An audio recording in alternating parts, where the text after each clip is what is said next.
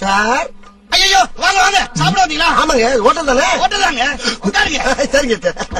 ஆமா நீங்க ஓனரா? ரொம்ப கலையா இருக்கீங்க. வாங்க வாங்க வாங்க. வணக்கம் சார். என்ன சாப்பிடுறீங்க? ஒரே ஒரு ஊத்தப்பம் வேணுங்க. ஒரு நிமிஷங்க முடிச்சா கேட்டு போங்க. சொல்லுங்க. என்ன பண்றீங்க? ஒரு சம்பு தண்ணி எடுத்துக்கங்க.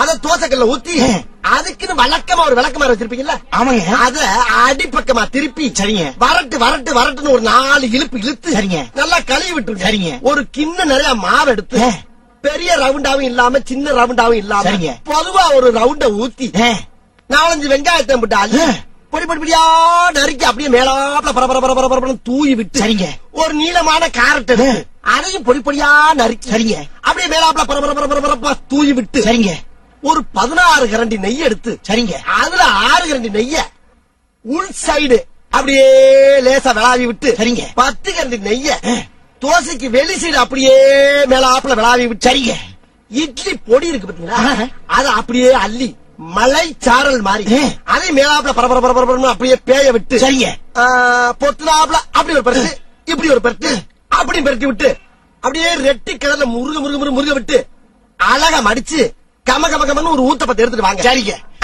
அன்னைக்கு ஒரு ஊத்தப்பம்.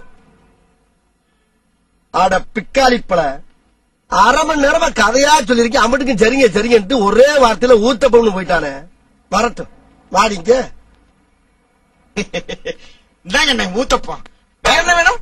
வேற ஒண்ணு வேணாம். இதோட ஒரு சாவகாசம் போது ஆள விடு. ஒரே ஒரு ஊத்தப்பம் போதுமா? போதும்டா. அண்ணனுக்கு ஒரே ஒரு ஊத்தப்பம் 50 ரூபாய் இல்ல போல. என்னடா ஒரு ஊத்தப்பம் 50 ரூபாயா? என்னடா அநியாயமா இருக்கு? இல்லண்ணே கேரட் நெய் மிளகா பொடி. அதத்தான் நீ சொல்லவே இல்லையடா. நான் சொல்லனாலும் நீங்க சொன்னது மாஸ்டர் கேட்டிருக்குல்ல. எப்ப இங்க இருந்து அங்க கேட்க? டேபிளுக்கு அடியில மைக் வச்சிருக்கோம்ல. மைக்கா? யார்கிட்ட புழுகுற? எனக்கு ஊத்தப்பம் வேணாம் போடா. கேன்சல்ரா. கேன்சல் ஆன ஊத்தப்பத்துக்கு ஒரு 50 ரூபாய் சேர்த்து பில்ல போலே. அதான் ஊத்தப்பம் சாப்பிடல இல்ல அதுக்கு 50 ரூபா.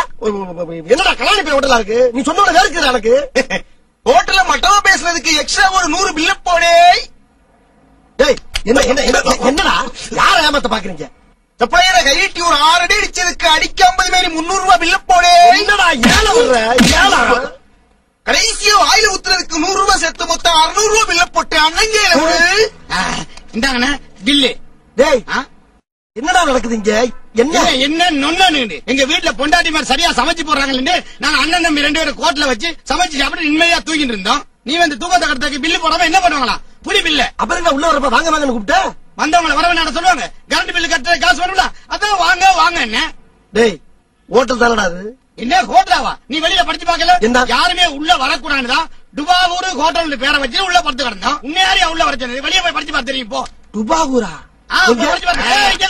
காசு 600 ரூபாய் கொடுத்துட்டு அப்புறம் போய் படிச்சு பார்த்து தெரியும். போ காசை குடுத்துட்டா போலீஸ்ல கம்ப்ளைண்ட் கொடுத்துருண்டா.